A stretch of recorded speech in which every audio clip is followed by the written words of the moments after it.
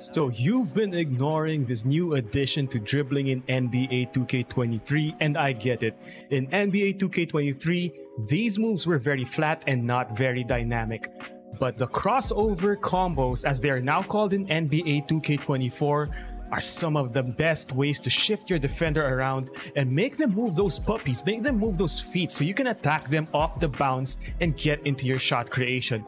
Trust me when I say you better believe you shouldn't ignore these moves in NBA 2K24. They're gonna help you out in so many situations, and I'm even going to show you how to do advanced combos with them. So again, crossover combos are basically your switchback combos, which are done by tapping the right stick from right to left or left to right to your non-ball hand or to your ball hand. The Aaron Fox's right here is very shifty. It's a good way to get your defender to move their feet, and from there you can attack them at angles. You can even combo them up.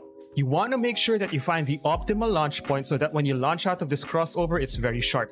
So again, in NBA 2K23, as you can see right here, these were your switchback dribbles, which were very flat.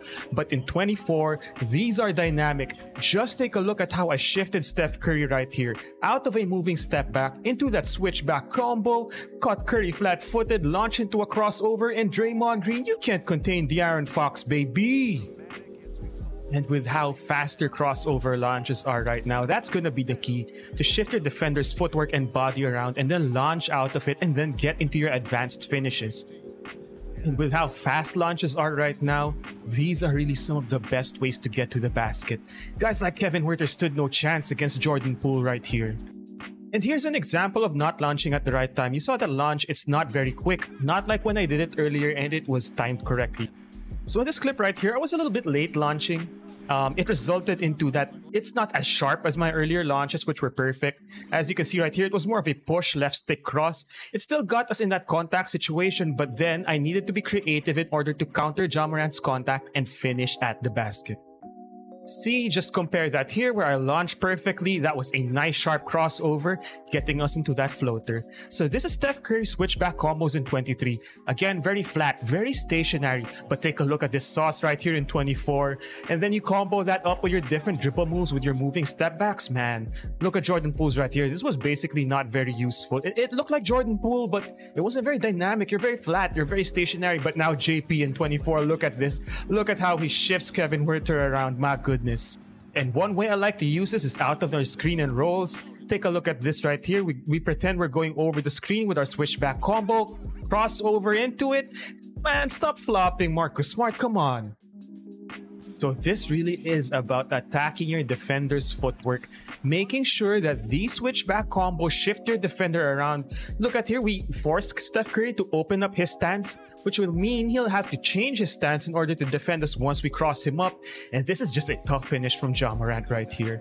My favorite shot creator in NBA 2K23 also got blessed with a great switchback combo. Look at Lonzo Ball trying to cut us off to our right here. We immediately hit him with that cross, and you know what? Let's hit him with that Devin Booker step back jumper for good measure.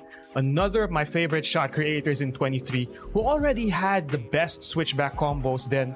Just got that massive upgrade in terms of his shot creation. Don't sell for the jump shot if you're Zach LaVine, man. Although his step back jumpers are great, take a look here. Josh Okogie tried to take that extra step to cut us off, and then bye-bye, this right stick dunk through contact. What are you trying to do, Josh?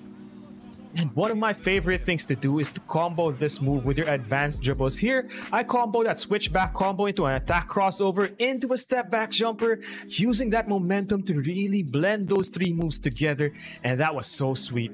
Take a look at this move right here. We can combo this directly, the switchback combos directly into your advanced dribble breakdowns, getting us that nice crossover launch or that step back jumper. And Jordan Poole, man, he's so saucy.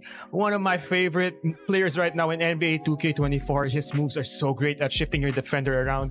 Whether you're trying to cross him up or get into your advanced shot gathers, Jordan Poole has it all. So if your defender is trying to crowd you, again, take advantage of that crowding defense. Hit that switchback combo. Combo it with your different right stick moves. Here, I combo it with a behind the back launch.